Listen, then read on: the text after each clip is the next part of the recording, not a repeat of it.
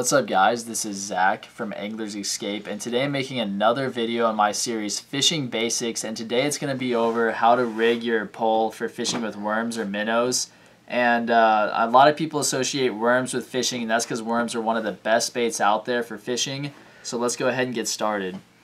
The first thing you want is you're going to have some hooks and a sinker and a bobber. So I'm going to go ahead, and the first thing you're going to do is tie on your sinker. So right here I'm using braided line, which normally you use monofilament. I'm just using braided line because it's darker and easier to show what's going on.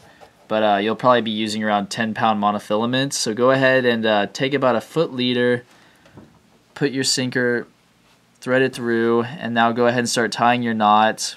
The first thing you do for fisherman's knot, and I'll probably make a more detailed video on this, but basically you twist up your line 6 to 8 times. Now go ahead and take your loose end, go through the loop that's still here, and then you got this big loop right here. I'm going to go ahead and take the line back through, and they're done. That's it. So you make 2 loops. I'm going to go ahead and make sure this, move the knot down right on top of that sinker. So now I got my sinker, and this is only a 1/4 ounce to an 1/8 ounce.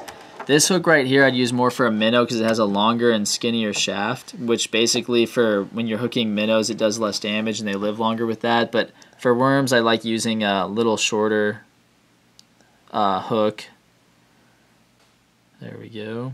I'll go ahead and show you guys another knot. So again, I just twist it 5 or 6 times. Go ahead and take this loose end, bring it through the start. Now I'm going to go ahead and bring it through this big hole I just made. Once you bring it through those 2, you finished your knot. I'll pull it tight. And these fisherman knots, the reason they're a lot better than granny knots is because granny knots actually pinch the line on itself, so the line will cut itself. When you twist it up and tie these knots for fishing, it keeps the line from crimping down on itself and cutting itself. Then I take a little pair of these nail clippers right here and clip off the loose ends. So now I have my hook and sinker. Usually only like, a lot of times you only use like a 6-inch leader or difference between my hook and sinker. The next thing I do is I'll take a bobber. So I'll go ahead and show you guys hooking on a traditional bobber. And a lot of times only need to fish like maybe 2-3 feet down. So I'll go ahead and hook it on right here. First thing you're going to do is you're going to put your finger on the top, make sure this hook's exposed, wrap it around once, release the top. Now make sure your thumb's on the bottom so the hook can't stick out the bottom.